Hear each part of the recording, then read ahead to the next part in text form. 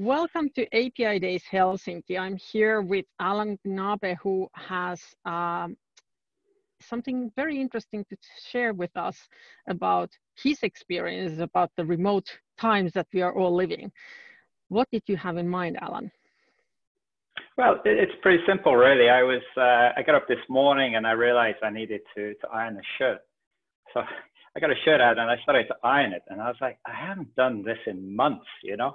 I started to think about like all the time savings that I've made over the last few months, and ironing shirts is just like the tip of the iceberg, right? So the amount of time and effort we put into getting to the workplace and all that stuff, travel, you know, and all of that time we save then can put into other things, you know, you put it into your work, into your family, wherever you want. So that's what I've seen.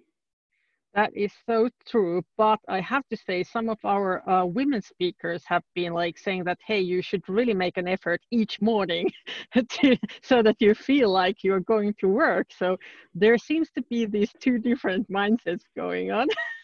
But I have to say, I completely agree with you. Okay, so now that your shirt is ironed, I'm sure that you're ready to go with your speech. And what are you going to tell us today? Okay, I'm going to talk to you today about your API portal, and specifically why your API portal is so bad, or if we're being honest, why it sucks, and what you can do about it. So this is me, I'm Allan Knabe. And I founded a company recently called API Able. So the idea is that you become API Able, and we help you with your API products consulting, and we also develop API portals. I have about 20 years experience of working across many different industries, from manufacturing, pharmaceutical, banking, financial, a lot of different larger organizations over the years. So let's get straight into it then. Why does your developer portal suck so much? Now, if you're a regular company and you have already a developer portal up and running, you can go ahead and look at your statistics for the previous month or this month, and you'll probably find it's something like this, right? So the total number of new registrations is extremely low. People aren't really engaged with the portal. They're not really signing up for it. Or when they do sign up for it, you can see, for example, there's a lot of like internal company developers who are logging on just to see how it works, for example, or they're probably consultants from third-party developers who you're paying to develop stuff with your APIs, who are logging in, and you haven't got so many of these like external developers that you were promised to get. Let's dig into some of the reasons why this might be the case, right? So I came up with so many reasons. I had to sort of like try and cut them down. So let's look at the first obvious one, is kind of branding. So a lot of the time you maybe put your logo on and choose your colors from your company onto an off-the-shelf API portal, and it might not always look that good, right? So it's when you see someone from your marketing department and you start to hide that, you know, you have problems with your API portal. I've also seen quite a few times that people put them on different domains. So if you have yourcompany.com, they put them on your company's apis.com. So it doesn't lead to a lot of trust. So branding is quite a big one. Onboarding is also another one. You know, the case where it takes over a week for someone to get access to an API. So it could just be simply the fact that you have an approval process in place and the person approving has gone on vacation for 2 weeks, for example. Or it's more likely that your internal IT team have to do some work to onboard that developer. For example, if you have back-end legacy systems and you need to create accounts, you probably have to create service requests, etc., to get that done. And it just takes time. And it probably points at the fact that you don't have APIs as a product, you have APIs as a solution, which is a completely different thing. Legacy. So another thing is that, you know, a lot of these API portals are starting to age now. And what was like, you know, trendy maybe 10, 15 years ago is now getting, targeted as a risk by security. It's come up in the audit a few times to say, okay, you need to sort this out. You need to start patching this legacy software. And also, you created your original API portal before GDPR, and now there are some things you may need to do in order to close out loopholes so security don't start talking to you. This is a little bit of an off-the-shelf thing. We have here no integration to the rest of your organization. So you have a developer portal. You force the customer to register again, even though they probably already have an existing registration with your company that you could use, single sign-on. And you also don't understand, okay, who the customer is. You don't understand, okay, what assets they have, if it's like a physical thing like a SIM card, or if, what kind of contracts they have with your existing organization. You don't know anything about the customer. And I'll come back to this towards the end of the presentation as well. And this is the one I really want to talk to you about today. It's more the product side of things as well, where you can't scale your current API product offering, right? So the sales are quite poor of the products that you do have, and your customers can't just understand the products. You have to explain them beforehand, right? And a lot of this comes around the fact that, how well do you know your customer? And so the starting point is to ask, okay, well, actually, who is your customer? Pretty obvious, really, developers, right? So you bought a developer portal, you set it up, you have great developer experience on the portal. You're probably planning to do some hackathons. You have great developer documentation. It's all about the developer, right? And this is true if your API products are targeting developers. So here's a couple of example companies. So we have Stripe, who are credit card payment provider. They have some of the best API documentation you've ever seen. Go and check that out. It's lovely. They've done very well with the developers because it's very well explained and very clear how to get going. Twilio, likewise, they have a lot of API products that are targeted towards developers. They understand developers very well. They know how they think, and they create great API products for developers. And these are a couple of just two of the benchmarks that you work against when you're creating a developer portal. So of course, if you're treating your APIs as products, which you should be doing, you have API products. One of the first things that comes up then is to say, okay, well, which market segment are we targeting with this product, right? Who are the target customers and users? Two very important things to identify your target customers and users. And you might come up with a statement like, our target market is farmers in emerging markets who live in rural areas, etc. Right? So that probably doesn't apply to you directly, but you're going to have a similar statement about who your target market is, right? Again, to come back to those two very important words like customer and user, right? We really need to differentiate between the two at this point in time and say, okay, a customer is someone who pays for your product. A user does not. A user is a user of the system. They come after a customer has purchased the product. Okay, and that's important because I think that we're failing to differentiate between the two a lot of the time, right? If we look at your existing portal today, if you have one, or if you're looking around on the internet at other people's portals, we can already have a look at that and see, okay, what's the target market for these API products? So maybe this is something you want to do offline, but to give you a rough idea, if the developer, say, can come to your developer portal with a credit card, can see a list of products and understand the features and plans, and can immediately get access to those APIs. And no one is forcing them to do this. They have their own free will. If they can come to your site, just get access to their APIs, then you probably have identified developers as your target customer group, right? So it means that a developer can come along and start using the APIs. Within 5–10 minutes, they're off, right? So think of something, quite a simple product like sending an SMS or text message. On the flip side, if you're forcing your customers to pay via an invoice, if you have more like enterprise sales, so there's ambiguous pricing, if a legal contract needs to be signed before developers get access to the API, if the developer themselves are being paid by an organization in order to access the APIs, then it probably hints at that your API products are not usable directly by a developer. And the developer is probably not your target customer in this case. Again, very important to differentiate between the two. The developer is probably not your target customer, especially if you fall into that latter group.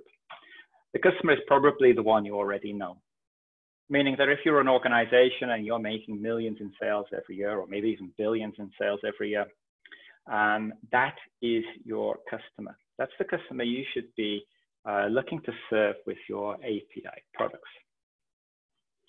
So with that in mind, if you take some time here to put yourself into the shoes of your customer and say, okay, well, go ahead and have a look at the developer portal you already have up and running. And from their perspective, see how it looks, right? And they'll probably be hitting the back button, right?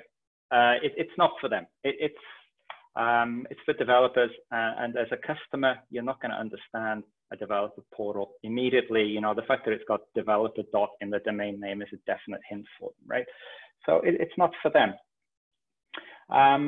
So at this point, you might be having some objections, right? You might say, yes, we know this, but we have separate marketing pages for the customer, right? So this is something I see quite often, is that organizations, they have developer portal, onboarding for the developers, etc. And then for the customer themselves, they begged marketing for a couple of pages in the internet. And they got them, and sometimes these pages are pretty good. They describe, okay, the value proposition of what you're hoping to achieve and get the customer interested. But what I see more often than not is that these marketing pages are toothless, right? There's no call to action. There's nothing that the customer can really do to get hold of this digital solution immediately, other than, you know, contacting a local sales rep, or even worse, redirecting to your developer portal. We've seen how that looks. It also leads to disjointed experience for the customer as a whole. So you have your customers on one website, and they're, you know, speaking to sales reps or filling in contact forms, and your developer is somewhere else, not really understanding what the customer conversation has been so far. You can also say, okay, we have salespeople who sell our products. Okay, but if your sales rep is selling paper, they're not going to understand what an API is or a digital product. And even if you have a technical sales rep, they might not be incentivized or care about selling your product. And yes, it's a valid sales channel, but it shouldn't be your primary sales channel in this case, in my opinion.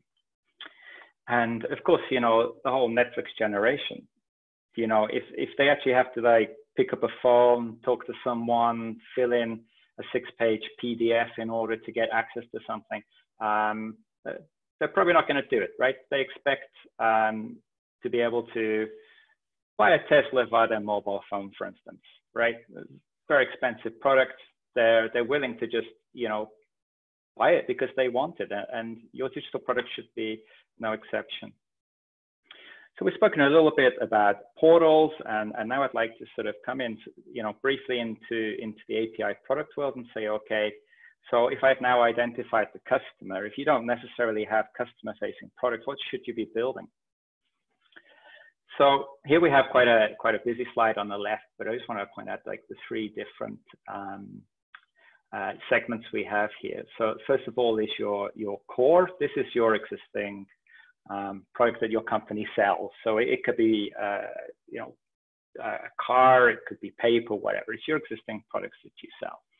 On the flip side, you've got transformational products that are something completely new. They don't exist yet. They might disrupt your core business, and that's up there. And then adjacent sits in between. So it's business that's new to the company. So it's something new, but not too far away from it. So you might be thinking that it's your job in the API program to create a transformational product, something that's completely different, new revenue models, brand new products for the company.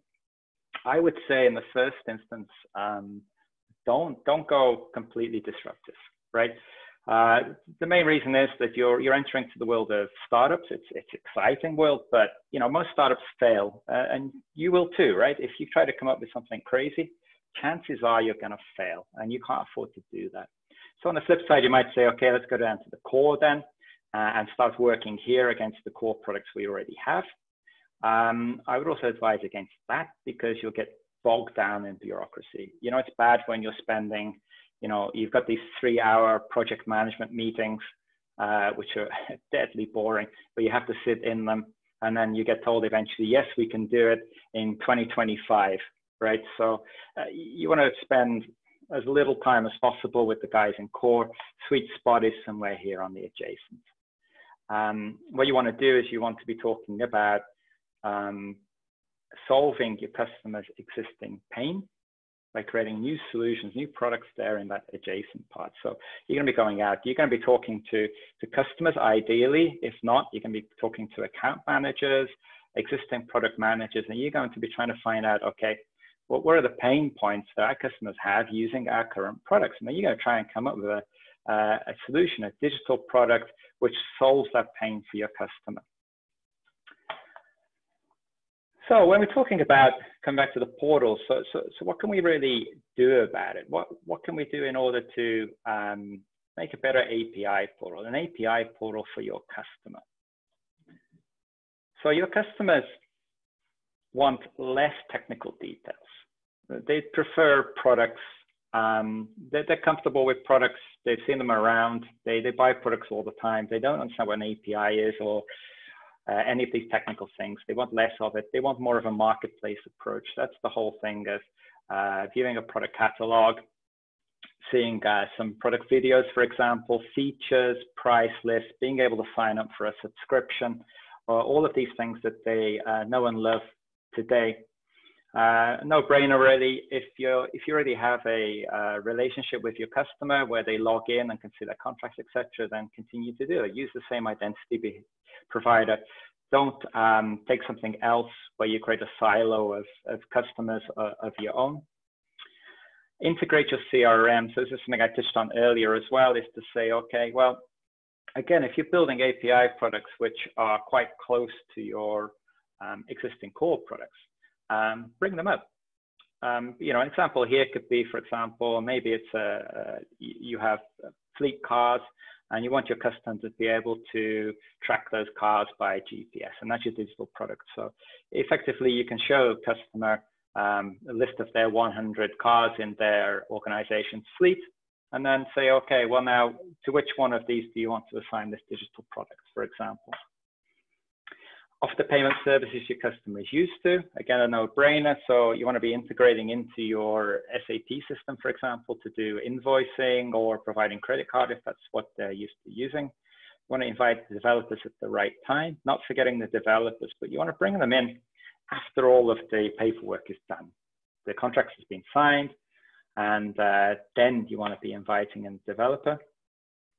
And this is also an interesting one as well, is where you maybe have a customer and you have partners. So you have an ecosystem between the three of you, and you want to be able to allow your customer to give access to certain external partners. An example here could be, for example, you've got a hotel chain and they want to allow a company with robots to move around and use the elevators in the building. So you can do that, but the customer will probably want to say, okay, but only this hotel and actually only this elevator, the service elevator. The robot can't use the same elevator as the customers, for example.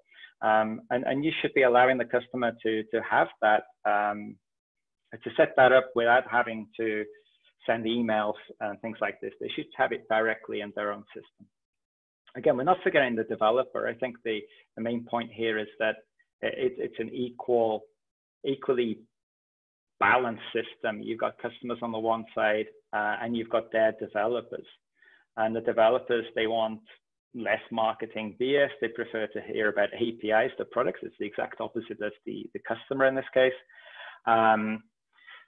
You need to start thinking about how you can offer a team construct for this. Too often we find that the API keys are on an individual developer basis, and then we find that developer, maybe takes a 6-month cruise around the world and is the only one who had access to the API key. Not an ideal situation.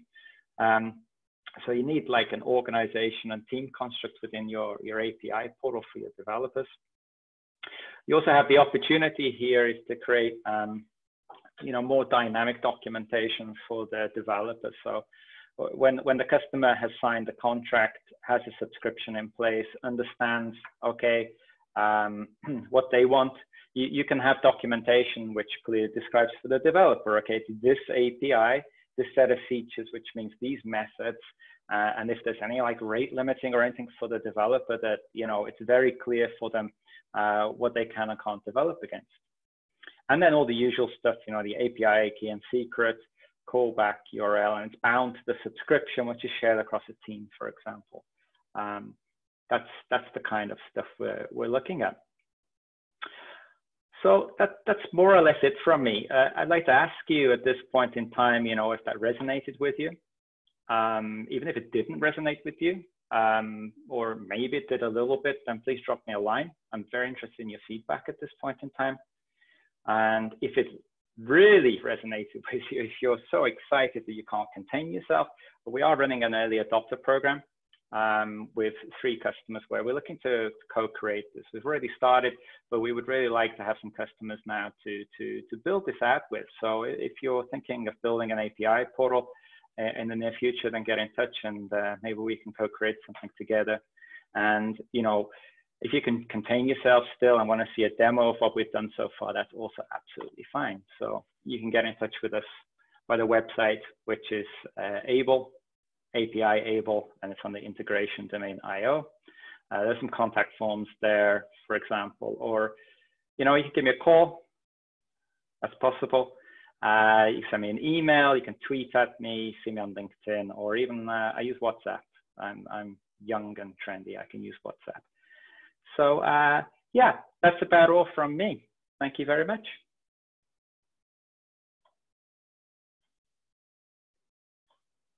It was really great to see the presentation, because I can totally say from experience that all of those things are most commonly either not fully developed, but also somehow wrong. And for example, that kind of contract specific documentation is one of those things that when you have a massive API, that really starts to be an issue for the developers to understand. But so how would you say, like, if we have already somebody who has an API management solution and has already a developer portal with like some technology, then what would this kind of, how would this all work with that? Like, do they need to redo everything, or is there like some way to transition?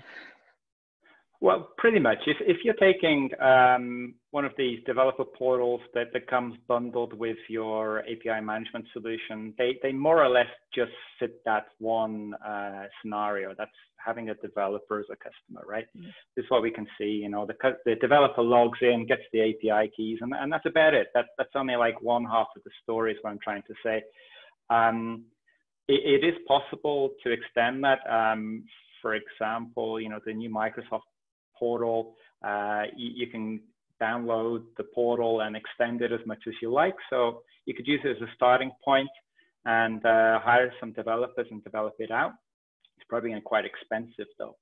The solution we're building basically will work with any API management vendor, because they all have open APIs to allow us to do that. And we're building it from the ground up to work exactly as I've just described, right? So it's an equal relationship for your customers and developers. So it's probably best to give us a call. Yeah, and the hardest part, I think, and maybe you have experience about this, is like, well, maybe to get the IT guys to believe that the marketing guys should be involved, but to get the marketing guys to be involved in all of this, because once you start to speak about real customers, not just some developers or something, and you start calling them products, those APIs. So kind of how do you see the relationship with marketing and sales with this? Yeah, I mean, as it is today, so in my experience as well, the marketing guys kind of look at this and say, okay, well, what's an API? Why should we be interested in this? We produce tractors. This has nothing to do with us. And so to the marketing guys, they are coming around more and more. I think now is the exactly the right timing. I think APIs are coming out of like this hype cycle, and now we're entering this period of like, you know, real proper growth for APIs and digital products. So I think it's becoming easier to talk with marketing and the business about this stuff. But also, you know, if you approach them with a solution which is customer centric and customer focused, and they understand their customers and go, oh, okay, well, you know, it's about the customer and the developer is a part of that journey, then they can live with that. And it's simple things like, you're not going to use the developer dot domain. You're going to use something else. Like at Swisscom, we used digital dot instead, or right? like It's partners, simple things. partners dot something or something else. So yeah, I mean, like, I think that is a really key important difference for us all to understand, because we have just been told that, hey, it's developers dot something, or it's like API dot something, and that has been the paradigm so far. So I think exactly. yeah, and then you have this little link in the footer of the main website which says API. So this kind of turns it upside down. Yeah, that's what I'm trying to do here, is really challenge the status quo on that and say, okay, yeah, everyone's just accepted developers, and now I think it's time to have another look at that, basically. Yeah, good, refreshing points of view, I'm sure, for everybody, and thanks for being here, Allan. You're welcome. Bye. Bye-bye.